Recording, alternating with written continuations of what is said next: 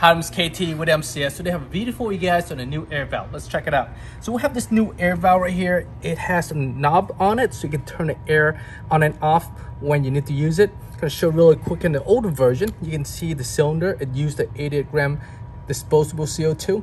And once it's punctured, you have to keep it on the gun, and it pressurizes all the seals at all times. So when you do this, it will ruin the seal fairly quickly. So we created this new version right here. It has an on and off. So say you put your cylinder in right there, and once it's punctured, you can keep stored without losing any air until ready to use it. Of course, you just open the valve and the air pass through. If you have using your rifle with a 13 cubic inch air tank like this, pretty much it's attached to the unit unless you have an on and off.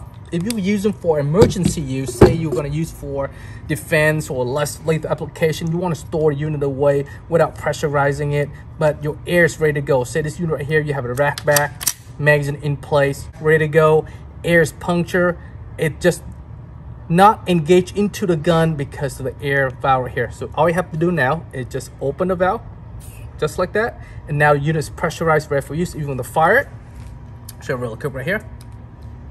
Fire. When you're done, all you have to do is just turn it off, and now you can store away without having to lose any air and use it again.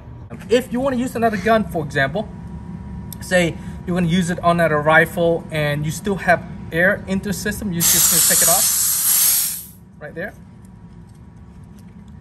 and you put onto another rifle, say like this one right here. It's just going to put in this one right here.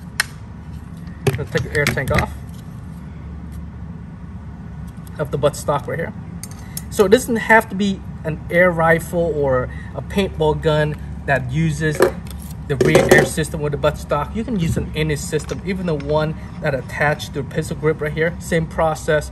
You attach into the rifle, rack back your gun right there, assuming everything's loaded. Now open up the air. That's pretty much it. Now make sure safety's off. You can fire. That is really nice setup for defense, for safety, or for any type of emergency use without consuming all the air when you puncture a cylinder, and it will store away, and if you use it on the fly, this is the best option with the on-off valve on board. Another good use on this valve is using it as the duster. So all you have to do is just open the valve really quick, and you can have a good blast of air. Let's check it out here. Right there, and you just shut it off and use it again on your rifle or just store away. All right guys, any question, comment, concern, visit the website mcsus.com, and we'll support you. Thank you for watching.